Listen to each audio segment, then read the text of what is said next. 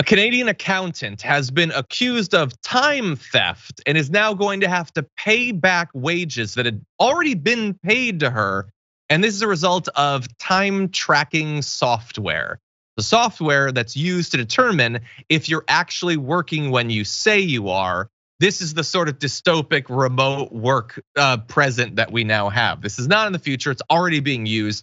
So Karlee Besse is an employee at Reach CPA. Initially had claimed that she was wrongfully dismissed and that her employer owed her $5,000 in unpaid wages and severance pay. Her employer said it terminated her because she engaged in time theft and filed a countersuit looking for $2,600 in wages it had paid her when she allegedly wasn't working. Okay, so lots of companies obviously are installing a variety of different types of programs to be able to track both your keystrokes as well as the key clicks and movement of your mouse to be sure that you're working on approved tasks and not wasting the company's time. Besse said that back in February of last year, she initiated meetings with her manager to improve her productivity. At that point, they used a time tracking software called Time Camp on her work issued laptop. And here's where it gets even worse. Screen capture videos recorded by the program ultimately proved that she engaged in time theft, according to the Civil Resolution Tribunal, Canada's first online court. The videos show that which documents the user opens and for how long they interact with them, while the software distinguishes between work and non-work activities, such as streaming video. She claimed that she'd printed the documents in question and was working off the hard copies, but never communicated this to Reach. Her employer said her printing activity was limited because they're tracking that too, and that she could not have printed the large volume of documents required to do her work. In response to this, the court has dismissed her claim and ordered her to pay back more than $1,500 in wages. And so people in the chat I see are talking about covering up your camera. That's a good point too. No, it can record your screen. It records what you type, what you click, what is actually on your screen, how much you're printing. It's even more intrusive than a person just standing over your shoulder watching what you do.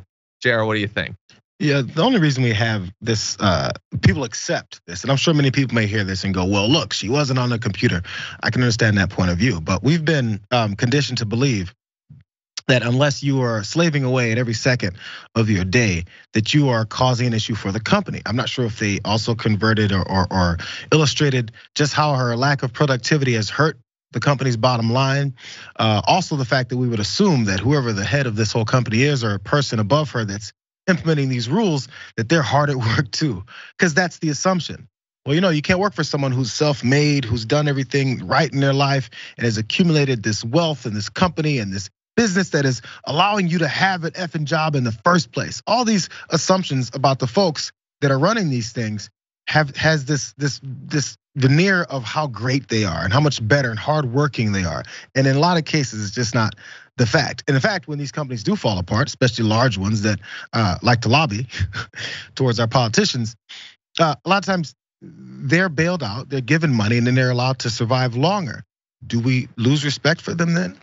Yeah. Do we lose respect for their perspective and how they do these things because they suck at their job? No, they get paid and continue to do it more just because they've been given that position and then paid to stay in that position. Like the real question should be, did you do the job? Like, Ken, what, like, and by the way, they're saying like, if you're streaming video, then you're not doing your job. What if you're streaming video while doing your job?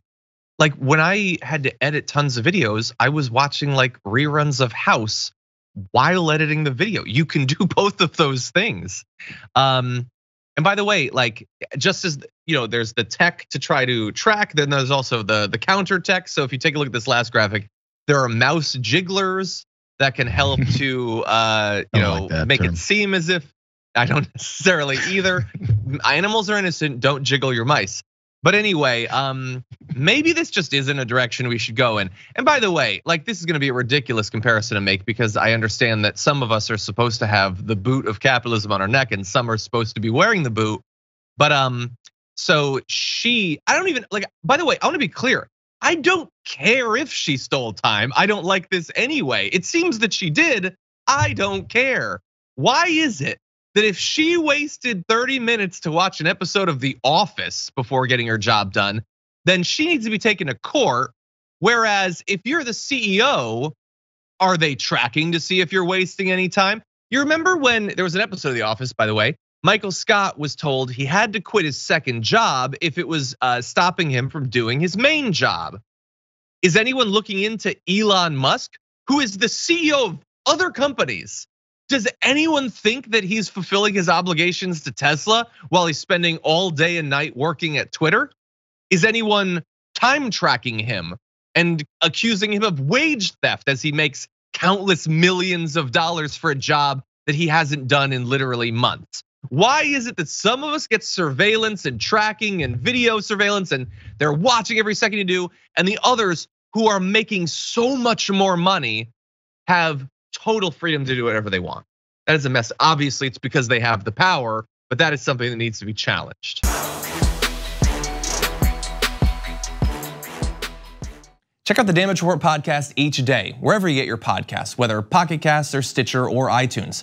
You can join me as I give you the news and stories you want, with a range of co-hosts and interview guests jumping in on the fun each day. Again, that's the Damage Report, wherever you get your podcasts. And if you get them at iTunes, don't forget to rate and review. Sometimes I'll read them live on the show.